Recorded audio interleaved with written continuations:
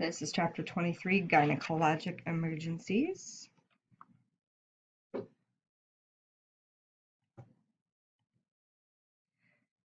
So one of the things that we have to do, or could potentially be called to do, is to deliver a baby or deal with very sensitive subjects with women. Women are uniquely designed to conceive and give birth, which is good, yes, but also can create a lot of different problems specific to the female genitalia. So you have both internal and external structures. For external genitalia, you can see it up on your screen. The vaginal opening is just posterior to the urethral opening, so there's two different orifices, just in case you didn't know. There's two major folds of tissue that surround both the urethral and vaginal opening. It's the labia minora and the labia majora, which you can see up there on the screen. The clitoris is anterior to the labia, it's the very anterior end of it. And then at the very posterior aspect, you have the anus. In between the vaginal opening and the anus, you have the perineum. Internal, you've got your ovaries, which are the primary female reproductive organ. They lie on each side of the lower abdomen. They produce actual eggs called the ovum, and then a fetus is going to develop from a fertilized ovum. Fallopian tubes are what allow the egg to get into the uterus, so they're on each side. The uterus is very muscular. This is where the fetus is going to produce and grow during pregnancy. The narrowest part of the uterus is the cervix, which opens into the vagina. There's really nothing that stops the external genitalia from being contiguous with the internal abdomen. It's kind of got one straight connective tube, and I'll show you a picture here in a minute so you can see what I'm saying. The vagina is the outermost cavity of the woman's reproductive system, though still considered internal. So as you can see on your screen, you've got the vagina, which actually opens to the external environment. You've got the cervix there, which has a hole in the center of it called the cervical os, OS, and that is also contiguous with the outside. You've got the uterus, kind of looks like an upside down pear, very, very thick and muscular. And then on either side, you have those squiggly little tubes. Those are the fallopian tubes. As you can see at the end of that, the ovary, which is that white thing, is not actually truly attached to the fallopian tube. You've got kind of those little finger-like things there that actually beat in rhythm to try and pull the egg in, but they're not actually connected. So when something goes wrong with anything in the vagina, the uterus, fallopian tube, etc., it has a straight path out into the abdomen, and that's why it's so interesting and unique compared to male. Some things or processes that you need to know to understand. When a female reaches puberty, she begins to ovulate, which means the releasing of an egg. If that egg is not fertilized, then she experiences menstruation. The onset of menstruation is called menarche, and it occurs somewhere on average between 11 and 16 years. It can occur as early as 8 or 9. It seems like girls are having the onset of menstruation earlier and earlier, but typically somewhere between that 11 and 16 years of age. Any female who reaches menarche is capable of becoming pregnant, and even before that, because you ovulate before you actually have a period. So before that first onset, if the female has ovulated, she can get pregnant. So when we're assessing somebody, anybody between the ages of 9 and 99 could potentially be pregnant. Obviously, there's the onset of menopause there somewhere, but generally occurs around age 50. Some women still have the ability to get pregnant until significantly after that. So one question whenever we have abdominal pain is, could you be pregnant? And if they say no, ask them to elaborate on that. So how do you know that you're not pregnant? Just to give us some more information. But ovulation and menstruation will continue until menopause. Around age 50 is when onset happens, but it does take a couple of years, and some women just go into it very late. So each month, we already talked about ovulation. The ovum or the egg is released into the fallopian tubes.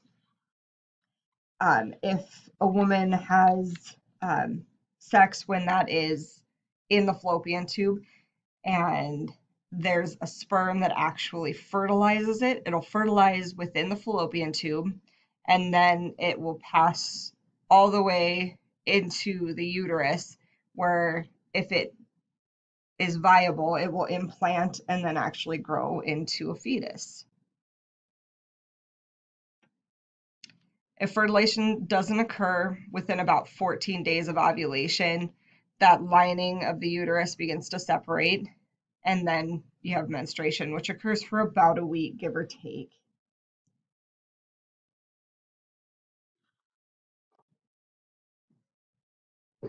Um, so some causes of gynecologic emergencies, it kind of varies. It can be anything from STDs all the way to trauma.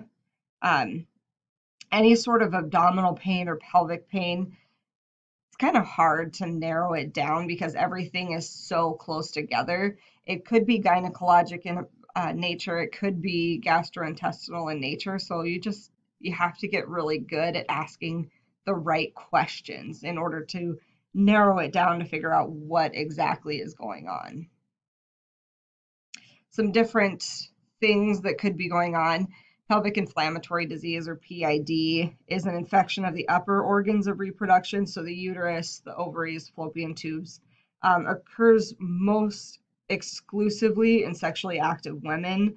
So this causes organisms to enter the vagina and then migrate up into the uterine cavity. If it expands all the way to the fallopian tubes, it ends up causing scarring, which could result in either an ectopic pregnancy or even sterility, so the inability to have children.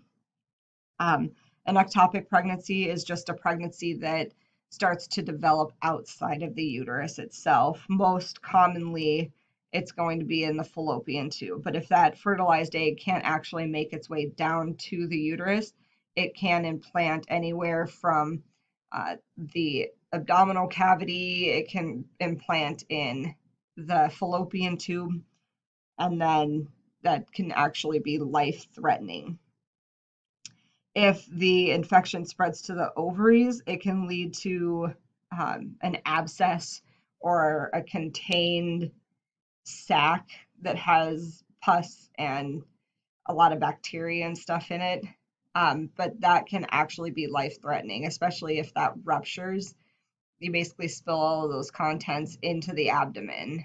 So definitely not good. The most common sign of pelvic inflammatory disease is actually just generalized lower abdominal pain. So doesn't really lead you to PID by any means. Other signs include abnormal or foul-smelling vaginal discharge, increased pain with intercourse, fever, general malaise, and then nausea and vomiting also are pretty common. Sexually transmitted diseases can lead to more serious conditions such as PID, but in and of themselves, they all have varying signs and symptoms and what causes them. Chlamydia is the most common STD in the United States. It's caused by a bacteria.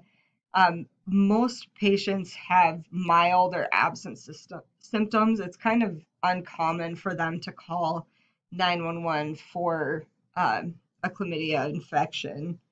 Some women, if they have symptoms, are going to report lower abdominal pain, low back pain, nausea, fever, pain during sexual intercourse, or bleeding between periods. You can have the infection that spreads up into the cervix, can spread to the rectum, and then, of course, can progress to PID. So something you want to catch early and take care of because it's really easy to treat. Bacterial vaginosis is the most common vaginal infection in women 15 to 44 years of age. Normal bacteria themselves are in the vagina, so there's bacteria there all the time. This is what happens when that becomes overgrown and kind of gets out of control, and it has to be taken care of. Symptoms include itching, burning, pain, and then like a foul-smelling discharge, kind of fishy in nature. Untreated, it can lead to premature birth, low birth weight if the woman is pregnant. It can also make the patient more susceptible to other serious infections and can cause pelvic inflammatory. Gonorrhea is caused by a bacteria that grow and multiply very rapidly in warm, moist areas, which is definitely how the environment of the reproductive tract is. So the cervix, uterus, fallopian tube, and then the urethra in both men and women are very good growth areas for gonorrhea. The bacteria can also grow in the mouth, throat, eyes, and anus. The symptoms are more severe in men than they are in women. For women, they may present with painful urination, burning or itching, yellowish or bloody vaginal discharge, and blood associated with sexual intercourse. And then if a severe infection is present, it typically presents with cramping and abdominal pain, nausea, vomiting, and bleeding between periods. It does have the potential to progress to pelvic inflammatory disease, so that's typically where you're going to see more of those severe symptoms. Untreated, it can enter the bloodstream and spread to other parts of the body, including the brain, so this is definitely a more serious infection that needs to get taken care of. Vaginal bleeding is actually a very common reason that we are called. Sometimes bleeding can be seen as menstruation and be overlooked, but when somebody starts to bleed outside of their normal menstrual cycle, especially if they're very regular, they tend to panic a little bit.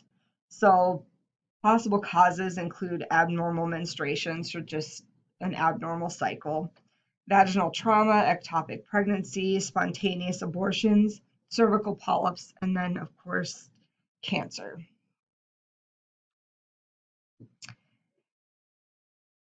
Patient assessment is going to start out the same way as anything else. So you're seeing size up.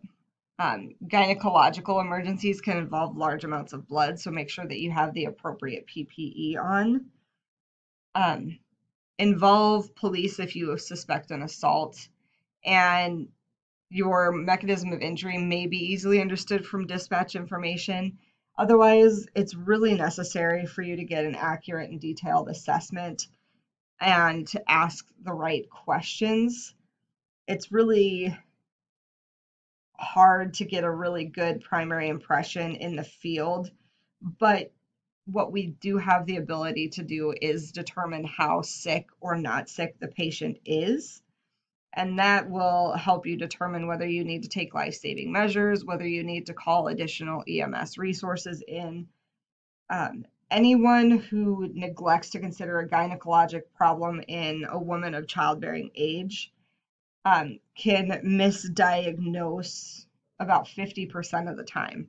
So lots of really good questions. You're not going to get a whole lot probably from the scene, but keeping an open mind, asking good questions is definitely going to be what's going to help you out. We'll continue in the next one.